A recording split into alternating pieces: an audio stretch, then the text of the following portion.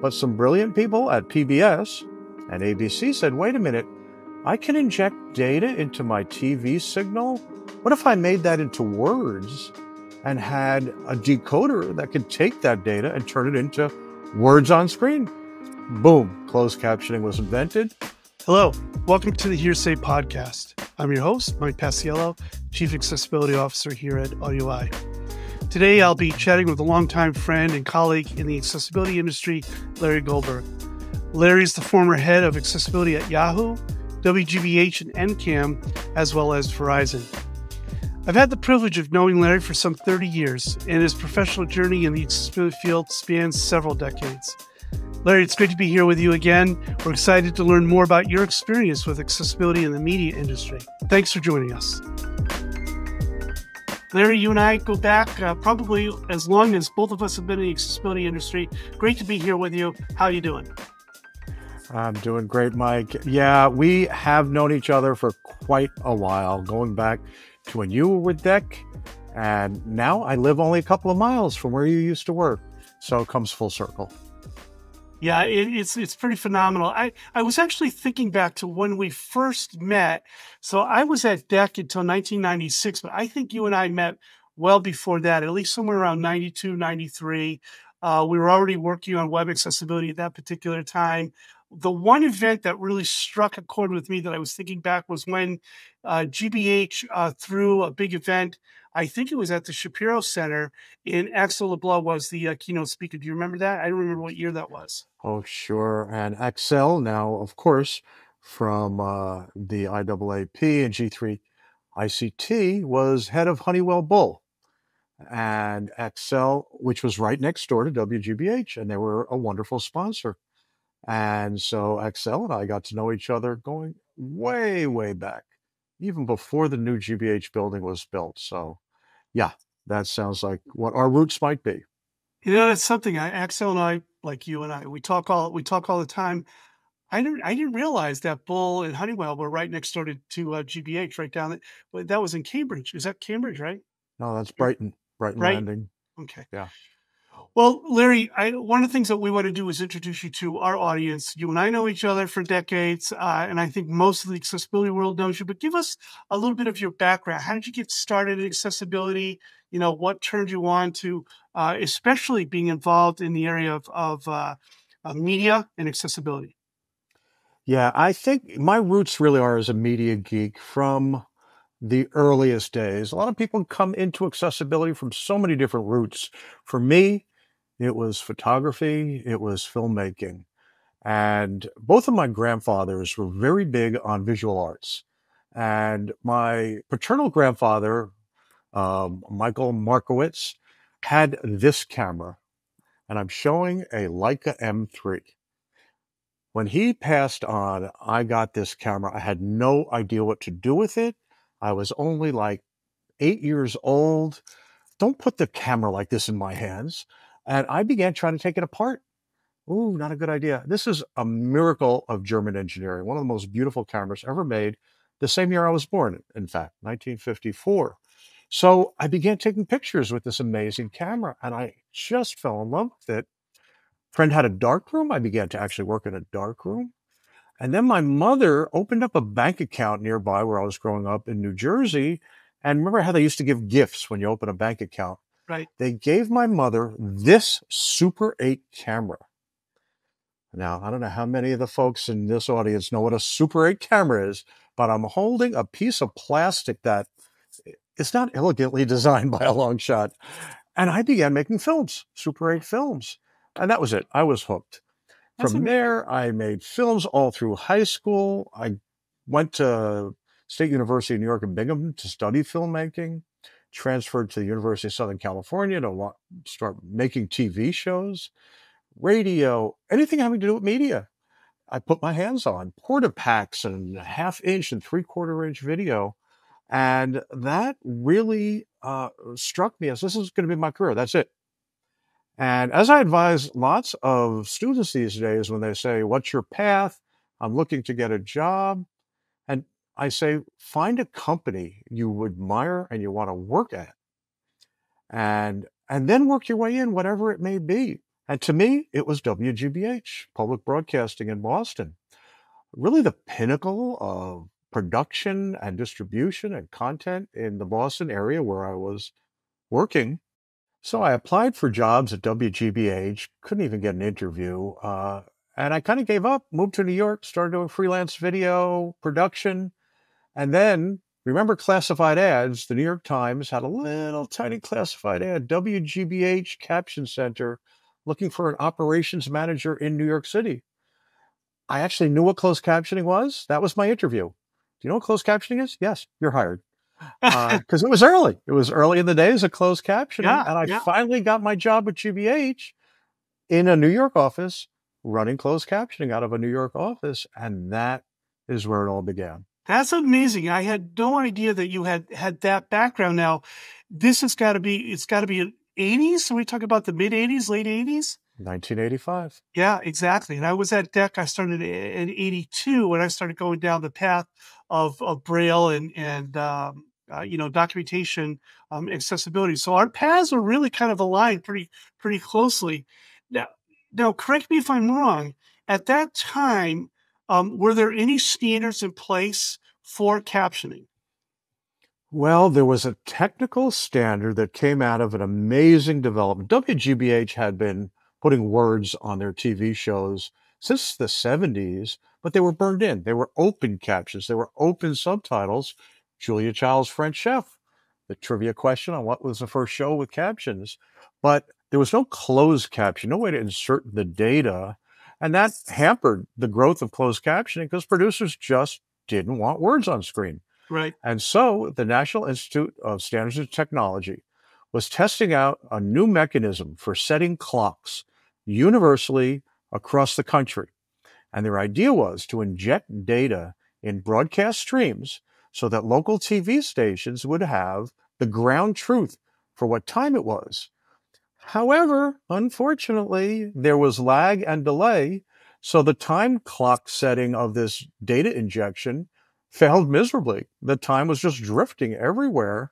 But some brilliant people at PBS and ABC said, wait a minute, I can inject data into my TV signal. What if I made that into words and had a decoder that could take that data and turn it into words on screen?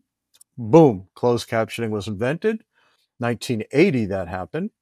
And the first tests began with broadcasters and PBS and ABC. And then CBS became the first broadcasters to actually attempt to inject this data into a TV signal. And then deaf people had to go out and buy this closed caption decoder box, this huge, clunky, kind of expensive device. And when they plugged it into their TV, they could push a button and up would pop the words. And that's where closed captioning started and really took off. It gave the user choice, didn't, quote, interfere with hearing people's enjoyment of TV, but you can hide it into any TV signal.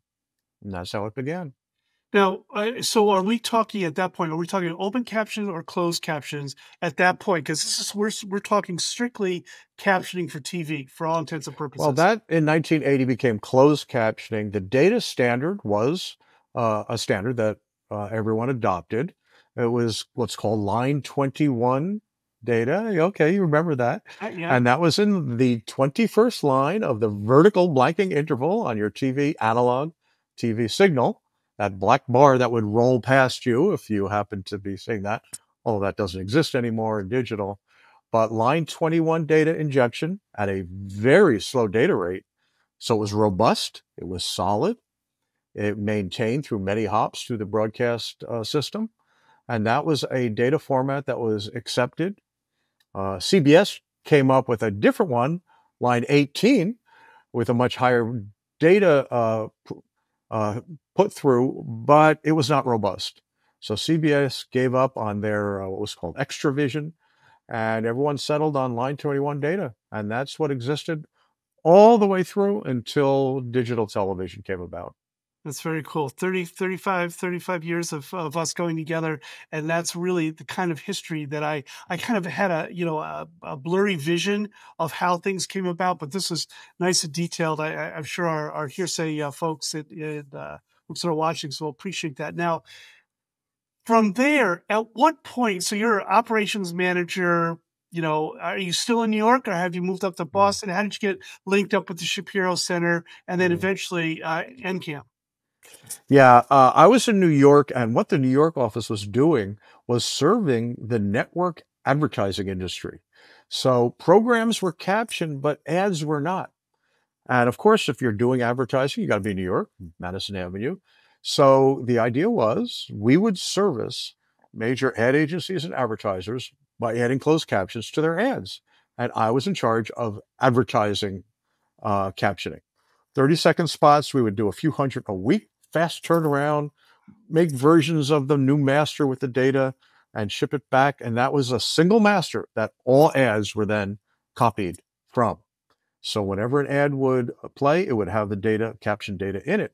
After 3 years in New York, 85 to 88, the head of the caption center in Boston decided to take a leave, maternity leave, and they moved me up and asked me to take over the caption center, which at that time had offices in Boston, New York, and LA. Of course, LA to service the TV industry.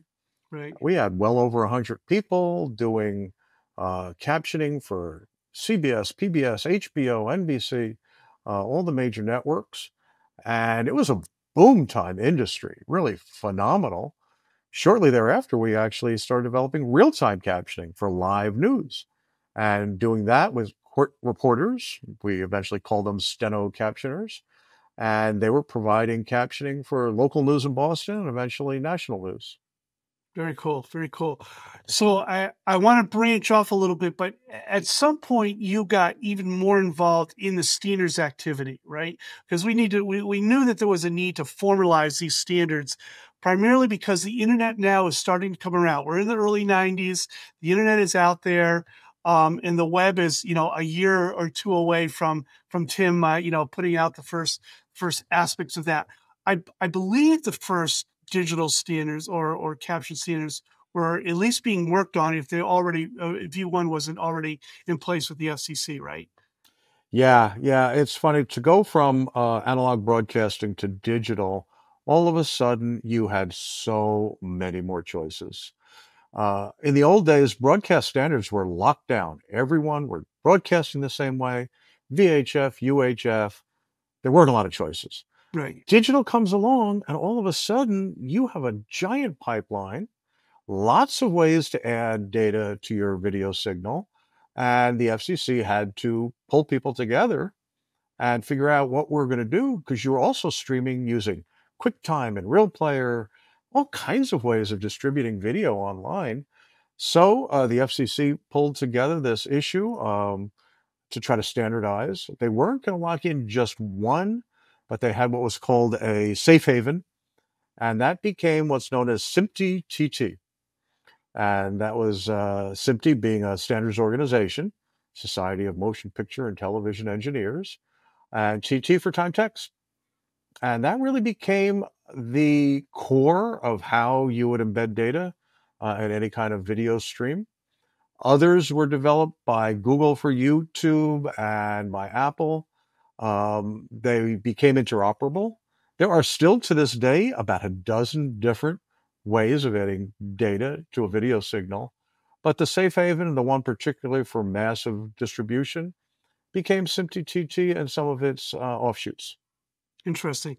Not to get off of the topic of accessibility, but were you involved at all with the SAP channel and what went on? Because we're talking about language and translation at that particular time too. Yeah, I was the caption guy, so I got to know people in the deaf community and went to deaf conventions, learned all about caption data. My sister organization was Descriptive Video Service, also invented by WGBH. And Barry Cronin, who was my boss, was operating the DVS side for audio description. And he, again, a brilliant but random kind of discovery. Broadcasters realized when they invented stereo TV, they had room for a secondary audio program. So they said, oh, you know what? This would be great for Spanish language. We're going to open up a separate channel. Users can flip over to Spanish. Well, turns out most broadcasters weren't all that interested in broadcasting Spanish and paying for it. So Barry and his team said, well, we're going to use it for blind people. And we're going to describe programs in the SAP channel, mix the program audio with the narrator, and we'll have descriptive video. Eventually, it started being called audio description. Um, and when the head of that department, a woman named Lori Everett, decided to move on, I was asked to take over both. So we merged the two departments. Caption Center and DVS became the Media Access Group at WGBH. And at this point, I got to know a lot of blind people and to begin to learn what makes for good audio description. And GBH had been doing amazing work creating VHS cassettes with description and broadcasting description on PBS and CBS. And we now started using the SAP channel. And of course, in digital TV, that morphed into an ancillary audio channel and became something that become even more widely distributed. So I got to know deaf people. I got mixed in with the blind community. Some of them became my best friends. And it was a nice merger of the two. Yeah. Don't take this the wrong way, but most of them are still your best friends. So I can't help but just watch this timeline go forward, between the two of us and how things are running in parallel in terms of our career. So let's just set aside WGBH for a moment.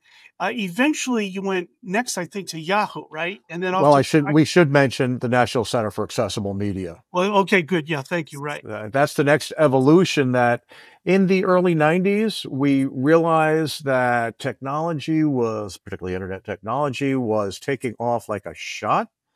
And no one was really dealing with accessibility there, particularly media accessibility. Again, my brilliant boss, Barry Cronin, reached out to the Corporation for Public Broadcasting, got $1 million grant to start up an R&D group, the National Center for Accessible Media, to really take on the question of how are we going to make these technologies accessible? How are we going to bring captioning and description into the new world? How can we help some big companies get up to speed? So we were a consulting group too. And then the wonderful development team at GBH reached out to the Shapiro Family Foundation, and they embraced it. They love the idea of putting their name and supporting this idea of expanding technology and media to people with disabilities. And that became NCAM, the National Center for Accessible Media, still robust and doing wonderful work today at WGBH, and really helped develop technologies, standards, policies. It enabled me to get involved in federal policy and the laws, which I believe we'll be talking about. Yeah. We were involved in setting standards and legislative and regulatory issues as well. Yeah, too many conversations I can think of. So it's at NCAM that Magpie came about. So you brought this accessibility technology, so to speak, to the desktop, to everyday users, right? So talk a little bit about that. Yeah, the idea of do it yourself really also became very popular. And YouTube, people posting their own videos. Well, we weren't going to wind up captioning and describing every video everyone made. So Brad Botkin, my buddy over at NCAM, developed software called Magpie, Mag for Media Access Group, Pi for previously incarnate as Elijah. No one knows this. Brad's kid's name was Elijah, and he wanted to call the software Elijah. But then we combined the two, and we called it Magpie and gave it away for free. Yep. And so people could do their own captioning using time code and outputting one of these standard formats that we're using for captioning. That's been updated and updated over the years, still exists now as Cadet, C-A-D-E-T, but it was DIY software, and it was so much fun to develop that. Amazing. Yeah, I loved it. I just loved it. Of course, we used it at TPG for many years just to do, with our clients requesting that we do both the captioning and we could do the descriptive video and put that narration in with those tools. It kind of reminds me, I think of some of the early tools that we had for accessibility on the desktop level. So Magpie was one of them, as was Bobby, right? And between Cast and WGBH, we had a lot of fun building those tools. Well, let me interject that Cast, which developed Bobby, is turning 40 this year, and they're having a big celebration of their 40th anniversary. Yeah, is David and Chuck David still there? Rose Yeah. is on the board emeritus, and Meyer was his co-founder. Chuck Hitchcock has moved on, but Okay. Skip Stahl is a name you may remember. Right. Skip is still an advisor there, and they're doing great. Yeah. So all the folks again that are watching this podcast are starting to hear really some of the early days, the early history. You all are involved in the web, and this is a lot of this is pre-web. Or the very, very early days of the web after it had been released. It's analogous to the first graphical browser with Mosaic when that got introduced. All of Right. these things are starting to come together, Larry. Right? We've got these tools. We're pushing. Correct me again if I'm wrong, but I believe that before there were the WCAG standards actually became part of, the Web Accessibility Initiative at the W3C. Trace with Greg Vanderheiden and NCAM with yourself, and then a few others of us that were out there had already functionally built a lot of the initial standards and guidelines that today we know, at least in part, as the WCAG standards. Isn't that true? Yeah, we were kind of off on our own, proposing this is how it should be, but we didn't really have the connections to make a global standard out of it. So when the W3C embraced it, then we were off and running because this then became blessed as a official standard that HTML and the other web standards where everyone had to use them. So we no longer had to say best seen in Netscape, best seen in IE. No, everyone was going to do it the same way. And Exactly. WCAG became something very much like that. And that early work on, well, what's the best kind of user experience and how do we get there was done by organizations, as you said, like Cast and Trace and NCAM and lots of others. Some of this history, if my co-author, Alan Brightman, who founded Apple Accessibility, and I can get our act together, we're going to write a book and we're going to Awesome. document all of this history because to us anyway, it was some great stuff and some great stories to be told. We definitely need to do that. We could talk about endless stories that all of us have. But again, to help our audience understand just a little bit of the timeline, we're talking about the late 90s now. 1997 was when we launched the Web Accessibility Initiative out at Stanford as part of the W3C Web Conference back then. And at that time, already in place were the guidelines that have been developed at NCAM, the guidelines that have been developed at Trace under Greg Vanderheiden, the Trace Research Center at the University of Madison Wisconsin at Madison, right? And then, as I mentioned, a few of us in the private industry, like myself, George Kirscher, and a few others, that were working on documentation standards using SGML, which was really the mother, if you will, of HTML. And we'd already written a DTD, or document type definition fragment, that got adopted by the American Association of Publishers. So you see, those standards pulled together became really the foundation for the WCAG standards as we know them Yeah, today. So yeah, yeah. very I interesting. didn't even know what a markup language was until Yeah, George Kirscher, bless his heart, yeah, sat me down at CSUN one time. I was like, "Oh, you don't know about SGML? Well, sit down. I'm going to tell you all about it." yeah. Wow, what a learning experience that was. Amazing stuff, right?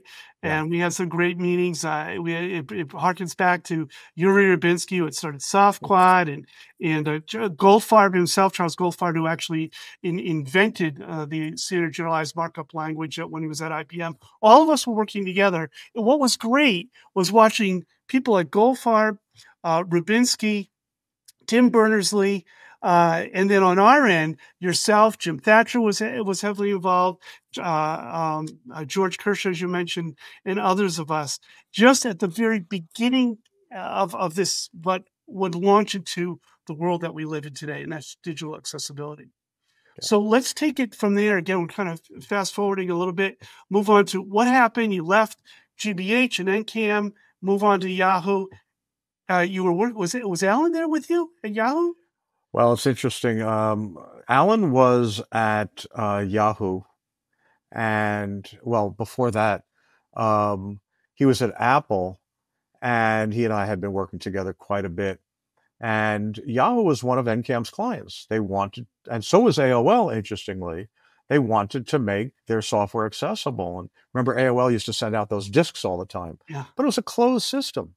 Right. So there was no way to make it accessible. And they realized they needed to do that, especially because they were being sued by the NFB. So they came to NCAM and said, we need help making our software accessible. We're going to be moving it to the web instead of on a dial-up on a disk. And so we sent a person who was on the NCAM staff down to Northern Virginia to spend most of his time teaching AOL engineers how to make their software accessible. That person is Tom Letkowski, now Vice President for Accessibility at Comcast. And basically, AOL stole him away and hired him. And Tom eventually went from AOL to Comcast. And I think for AOL, those engineers, probably the first time they ever met a blind person, and they learned an awful lot from Tom. And that really started a tremendous amount. Yahoo had the same problem. They wanted to make their software accessible. They came to NCAM and said, we want to hire someone. Do you know anyone? I said, well, there's this guy, Alan Brightman. He's available. So Alan became the first head of accessibility at Yahoo after Apple. And then I was involved in some of the laws that were being developed. You know, of course, the biggie, the 21st Century Communications and Video Accessibility Act, known as the CVAA. Massive impact.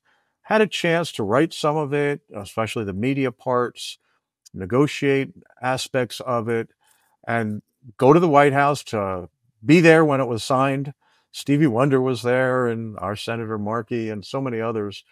Not too long afterwards, the FCC approached me, asked if I would co-chair the committee that would write the regulations that came out of the bill, which was a great honor. And it was amazing to work with industry and advocates in 18 months, put together the regs, the CVA regs.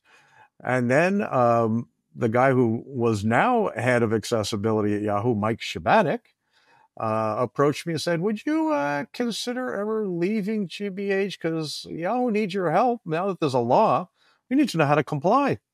And I was like, yeah, absolutely. I'm really interested in seeing how the big boys in the for-profit world can get this out the door. So I moved from GBH. 29 years I was at GBH. Went to Yahoo, eventually became head of accessibility at Yahoo because of the law. So here's a lesson for anyone looking for a job. Get a law passed that requires your skills. Worked just great for me. Yeah, a close friend of mine in the venture capital world told me there are two ways to create an industry, if you will, or attract an industry.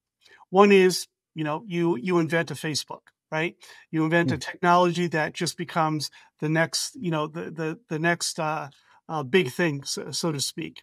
Or you create a law to enforce what would happen. So, what you said there, I mean, between 255 and CVAA, Larry, you were integral to that. As of course you mentioned Alan. Mike is over at Meta now. I just talked to him last week. Alan and I talk back and forth all the time. He's down in New York, right, living it. So these are friends for everybody again that's watching our HearSay podcast.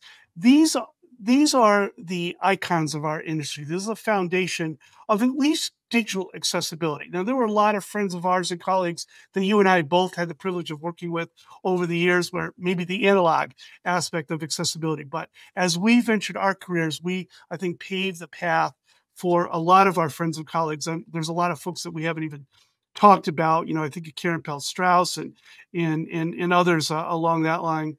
Where they were just instrumental in ensuring that these laws, as you mentioned, became the standards by which now technology companies and I don't want to just say corporate America, because they went beyond that.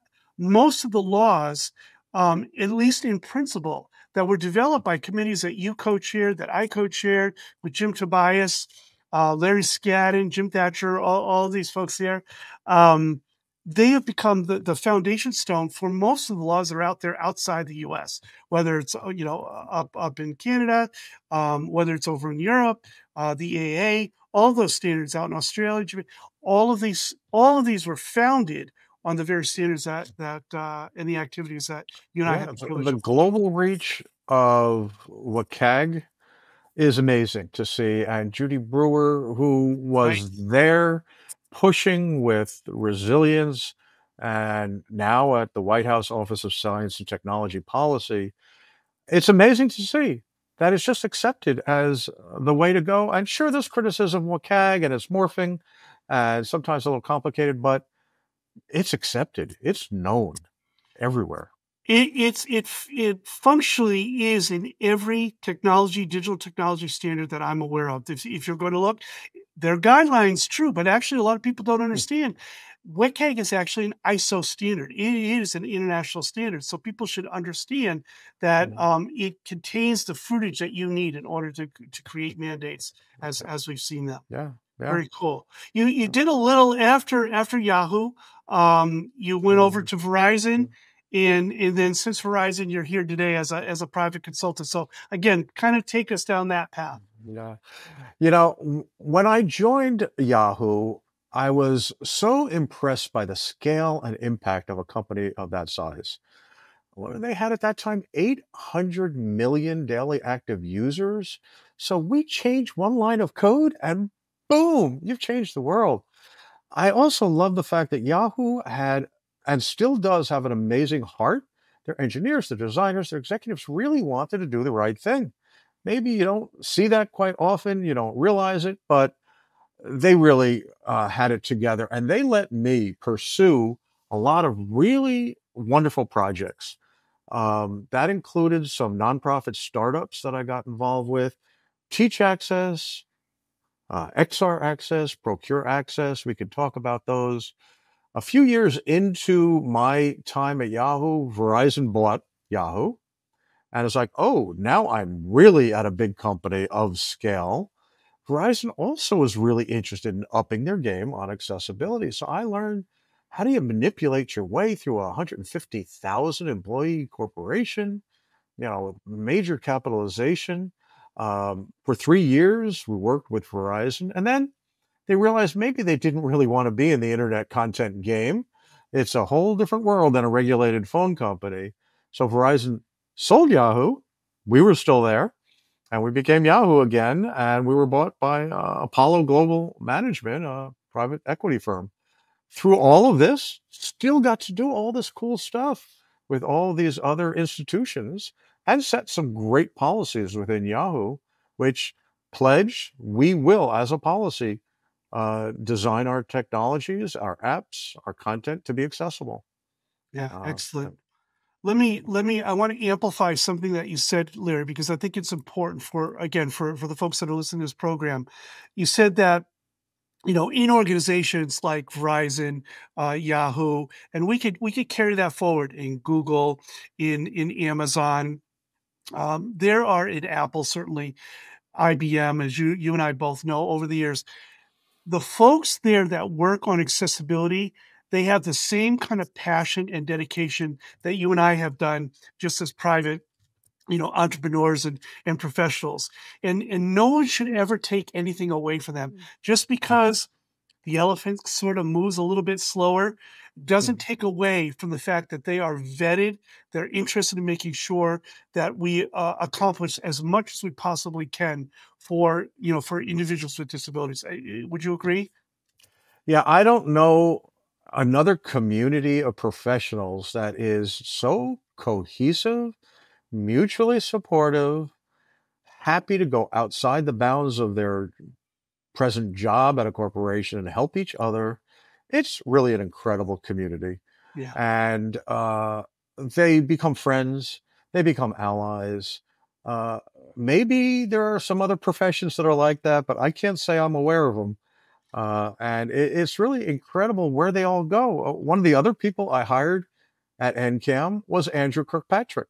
There you go. Andrew just finished his 18-year tenure at Adobe, but he became one of the leaders across industry, and everyone knows Andrew. And He shaped the WCAG standards. So it is really the sort of roots of an amazing community as people move from one area to another. And then some of the younger people coming up now came out of these projects. I mentioned Teach Access. This is a coalition we put together, me and Mike Shabanek and the folks at Facebook, Jeff Whelan, then joined people from Google and Apple and Intuit and all over to begin teaching about accessibility in higher ed in core curriculum, computer science 101, human computer interface, web design. We wanted those students to learn about accessibility before they graduated. And that has created some great people now who are becoming leaders in the field as well. Yeah. So we're really passing it on through Teach Access. Yeah, exactly. We're working on creating the next generation of accessibility experts. I mean, ultimately, I think we'd like to have it all completely ingrained in the the inclusive nature and the very fiber of civilization as we all know it, as we all want it. But you're absolutely right. So we've got, and you and I have talked about this. We have basically 3 initiatives that I really think are very important, very critical. You've talked about Teach Access. We've got Procure Access and we have XR Access. You want to talk about the other 2? Yeah. And, for Teach Access, you ask, what are some of my great accomplishments? One of the best things I love about high tech is swag. And one of the best pieces of swag we made were these hats that say "Born Accessible." Yeah. And that's the essence. A woman named Betsy Bowman, who was CEO of Benetech, I believe she came up with that term. And people get it right away. Oh, born, yeah, start out that way. So that's where Teach Access went into. Procure Access is further down the road. A number of us were at a conference, people from Microsoft and Google and Apple and Amazon, and we're frustrated that our vendors that we bought stuff from were selling stuff to us that wasn't accessible. And we're like, wait a minute, we're buying this stuff. Shouldn't we have some control here? Shouldn't we not have to buy things that are broken? We decided to band together after our lawyers made sure that we weren't creating some sort of collusion or monopoly and said, you know what? We're going to decide and tell our vendors, we will not buy broken stuff anymore. You need to deliver it accessibly. As a bare minimum, do an audit, tell us what your roadmap is. And we met every Friday for well over a year with all these people who, again, we just enjoyed hanging out with each other on Zoom every Friday. Right. Eventually, we invited in Disability In, a big organization that is advocates for people with disabilities. They are now managing Procure Access. I understand 35 companies have now signed on to a statement that said, we will incorporate accessibility into our procurement policies. And it might not be glamorous. It might not feel all that cutting edge, but boy, what an impact. I've tried to add up how much money these major corporations spend every year on acquiring, particularly software, for their employees and for their customers. We're well over $1 trillion in purchases. Wow. And people are waking up. This is a business proposition. This is not begging for please do the right thing for altruistic reasons. This is, you want to sell something, you build it right. Exactly. This is pretty compelling. Yeah, exactly. This is a way of adding kindling to the fire that we know already there, and getting it to blow up in literally in the sense of creating something that we've known all along that needs to be there in place of procurement. I talked to Jeff Whistle. Just a few days ago, we were talking about this, and we talked about procurement. So I know that we're interested in AudioEye getting involved in adopting some of those standards as well, become a part of that initiative as well. So I'm looking forward to working with them and with the other companies. So we've got Procure, we have Teach Access, we got Procure Access. XR Access, I think, is the one that's the outlier in a little way, because folks don't necessarily really. We're still trying to figure out, well, how do we use XR, AR, MR in terms of or VR in terms of accessibility. But go ahead and talk about that. Yeah, it was. Oh boy, it's probably 4 years ago now, maybe 5. And once again, periodically, the whole notion of virtual reality was showing up as it has now periodically over the past many decades. It's like, all right, it's going to be a thing. It's going to break into the mainstream, not just for gamers, but for everybody. And a number of us said, whoa, if this is really going to affect our education systems, our commerce systems, our social lives, our entertainment, we need to do something to make sure it's made accessible. And a professor at Cornell Tech, Shiri Azencote, approached me and said, you want to do like a seminar on how to make VR accessible? I said, yeah, but not a seminar. I want to go big. Let's have an entire conference. Let's create an entity and pull people together because it was hot. It was the hot technology. This is even before Facebook became Meta.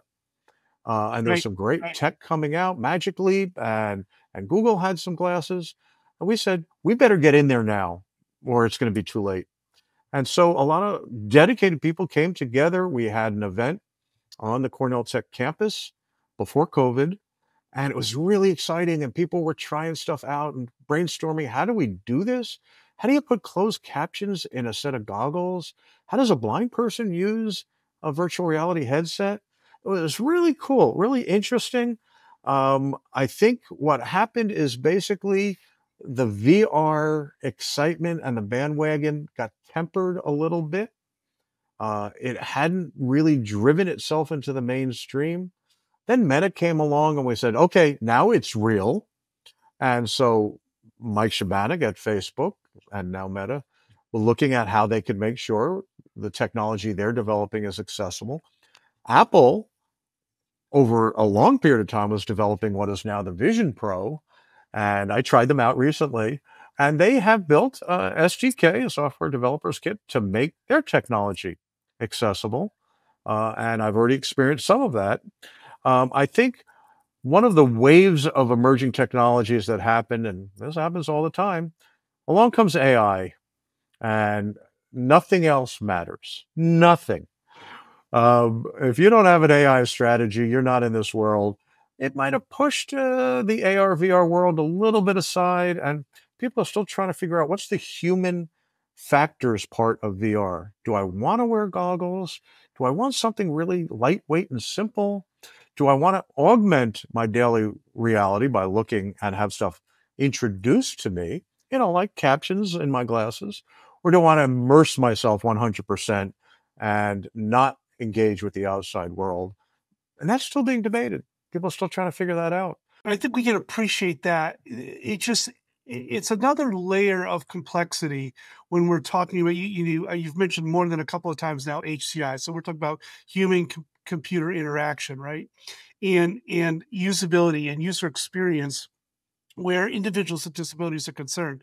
I've seen, and I know we both have seen some great advances where AI, VR, when I first worked on VR, the first person I was working with, and this goes back to the late 90s, early 2000s, Jaron Lanier.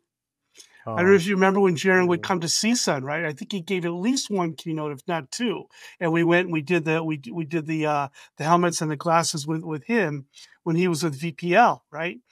And so that was my first opportunity. I literally worked with him on some standards that he was working on to integrate some notion of accessibility into the virtual reality. So here we are now, 25 years later, and we've got mixed reality. We have augmented reality. We've got extended reality. All of those and AI running kind of parallel to one another. AI's got a little bit more of the publicity just because, but the reality is that those two industries are kind of merging together, and we're seeing some very cool things come out and products coming out. And XR Access is still an ongoing operation. It's within Cornell Tech now. Dylan Fox is a really brilliant scientist who's now running it, the ops manager, with Professor Azencote at Cornell Tech. They've got their annual conference coming up in June. Right. It's going to be a hybrid, both on campus at Cornell Tech in New York City and online. And they're going to be showing some very cool stuff, incorporating AI into how you achieve accessibility within those environments. And they're still there on the cutting edge. still preparing for this to be the kind of mainstream tech that if you don't have it and can't use it, you're really going to miss out. And that's what drove us on this is if you can't get a job because you can't access something through VR, that's going to be bad for a lot of people with disabilities. So let's make sure we can make it fully accessible. Yeah, 100%. When is the XR Access event? Did you say in June, Larry? Yeah, I think it's first or second week of June. Yep. xraccess.org. Find out everything you need to know. Teach Access is teachaccess.org. And Procure Access is within Disability In, but just do a search for Procure Access. You'll find it. And you'll find it. Yeah, awesome. So some really, really great initiatives, Larry. And the fact that you've been behind them, they're well organized, they're well-oiled machines, I think, by and large, from my perspective. And these are things that we want to invite everyone in our community, professional or otherwise, particularly individuals with disabilities. We need your involvement in these technologies, in the advanced technologies. It would be just great, just for once, to be on the cutting edge of a brand new technology. And for once, we're thinking accessibility right from the very start, right? Yeah. Yeah. We're a little late on AI, but it's earlier than any other development. I think so. The timeline for like when movies became accessible in theaters, that was over 60 years. TV was like 40 years before we ever got captioning. And then the internet, that was 10 years. AI, really from pretty early days, people were like, whoa, wait a minute. We need to keep both how to exploit it for good and how to beware, make sure it doesn't cause harm.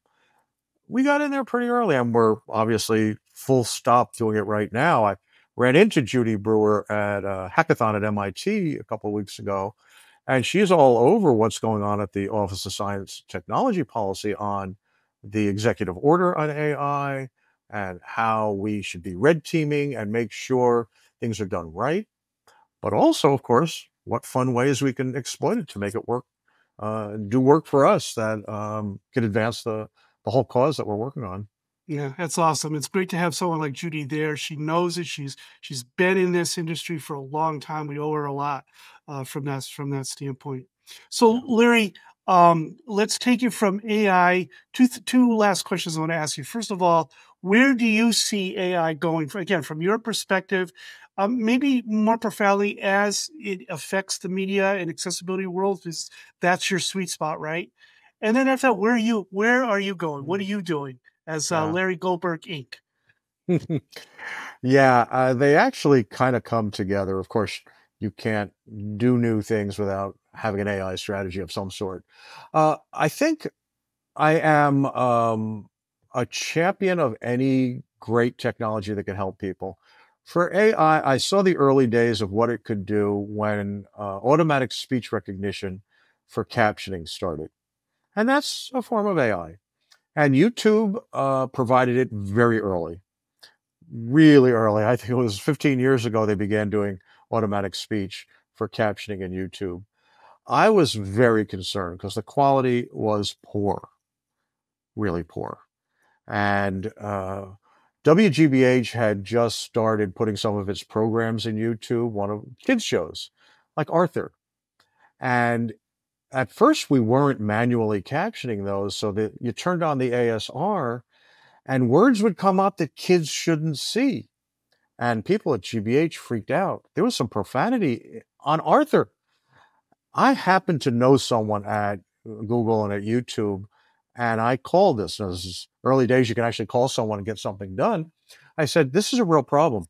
You are what's now called hallucinating, perhaps, creating words on screen that should not appear.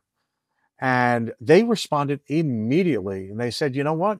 We're using the web as our database for recognizing words. Bad words are spoken on the web quite often. And they put in some sort of filter immediately to avoid those kinds of mistakes. Well, I'm worried today that people are going to be rushing out with too much hype around AI solutions for people with disabilities that aren't ready. But competition is driving people to go to market. Let's just try it out in the public. I was like, there are some concerns we might have. Professor Jutta Treviranus up in Toronto has warned that people with disabilities actually often have technology inside them.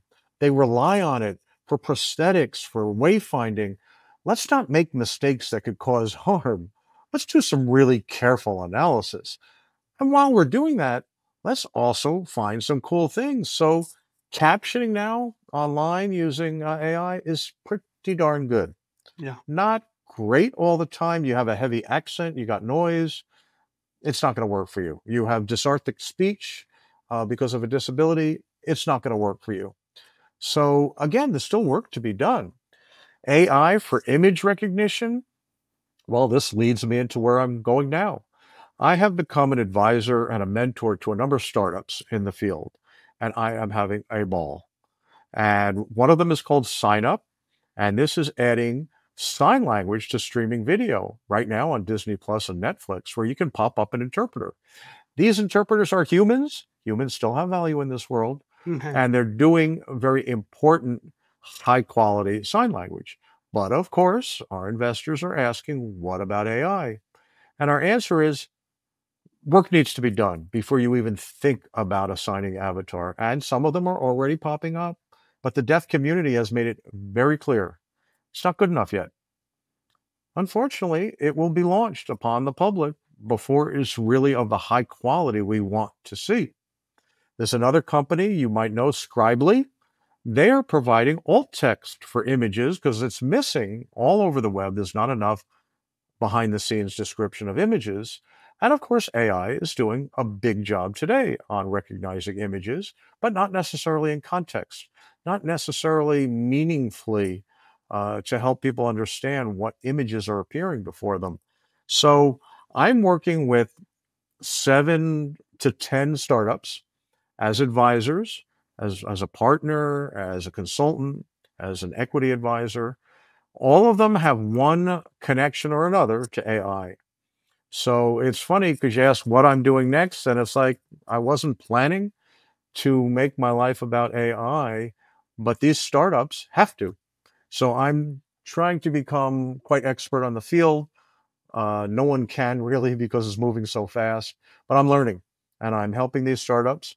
A lot of them women founded, a lot of disability founded startups, helping them launch into the mainstream of startup world. Yeah, that's awesome, Larry. We really appreciate your involvement because, with any industry, as you said, any technology, there's a period of maturation, right? That just has to take place. So two things along those lines. One is, are we patient enough to wait for things to come to the point where the quality really now outshines the original prototypes? Mm. Unfortunately, we work in a very agile development or lean development type world. So it's kind of you release a product or a technology knowing that it's got bugs, it's got problems with it. And we're seeing a lot of that. AI is just the one that's at the forefront because it's where all the press is going. But it's true across the board. I mean, I think back to, for example, days of the OS and accessibility, or days in the initial automated validation services. And these were technologies that we needed, but also needed time of maturation before they could really serve users with disabilities. You mentioned Yuta Trevianis a little bit earlier, and in her talk last year at M-Enabling, she brought into the equation, the accessibility equation, a term that until now I personally didn't appreciate the importance. So for the last 30 years for me, it's been all about accessibility and usability, right? The two go hand in hand. You can't build something and say it's accessible if it's not usable, right? I could put alt text on an image, but if I have no context around that image, it's not really usable to me, right? But Yuta brought in something else that I think this is where AI really has to focus on, and that's equitability, right? Not edging out, the disparate populations, including individuals with disabilities and that. So it's accessibility, usability, and equitability. And those three things now are the going forward marching plans for everything that we design and develop. Yeah. For technology, people with disabilities. You mentioned patience. I think we're in this capitalist society. I wish we could be more patient before we launch things before they were ready. And we've seen some bad results from launching too fast. And I Yeah. don't have to cite them, but even in recent days, there's been some mistakes where you got to scratch your head and say, really? They didn't test this first? Right. With some of the imagery, the generative AI. It's like you're kind of shooting yourself in the foot by releasing this stuff and making yourself look bad. So I wish we had more patience, but people are feeling pressured to get stuff out there. The good actors, people we know, the people we care about, we're going to keep pitching away and make sure that do no harm is something we can live up to, and wait for the quality. It might take a little longer for us to get there with the fully accessible, high quality generative AI and similar technologies. We're going to keep doing it. We may not become the unicorn that some of these other companies will, but we're going to be a good horse to ride on regardless. Exactly. Exactly. Larry, as we close the show out, any parting words of encouragement or thoughts that you want to make sure you carry that message out to all those in our audience? I think for you and I, Mike, and the OGs in this field, pass it on. I take calls from people with ideas. They say, can I pick your brain? And it's like, I picture this bird eating away at my brain. I don't know if there's much left, but I encourage so much the passion and the attitude. So I really love looking forward to the people who are going to pick up this work, supporting them, and keep your optimism there. It's unfortunate that one of the most important skills you must have in the field of accessibility is resilience, because you're going to get knocked down over and over again. And maybe your bosses are going to say, why are we bothering? But hang in there, because it's rewarding one way or another. Yeah. Yeah. I always live by a Calvin Coolidge saying, persistence is omnipotent, right? Yeah. And so you just keep plugging away and keep fighting the good fight, so to speak. Yeah. Well, all of us here at the HearSay podcast are just very, very happy to be with you today. Larry Goldberg, as we've all heard, Larry's got a history that's unlike many others in our field. So we're very appreciative. Thank you, Larry, for being with us on our show today. So this is our first episode of HearSay in year 2. We're looking forward to some of our other interviews that you'll see coming up. Thank you all for being with us. And Larry, we'll see you, I think, in a couple of weeks. Thank you for having me on, Mike. It's great to be here. HearSay is produced by Sojin Rank, Mike Barton, Mariella, Paulino, and Missy Jensen. Edited by Alex Dorrier. If you enjoyed this podcast and don't want to miss future episodes, subscribe to our YouTube channel. Thanks again for joining us, and we'll see you next time.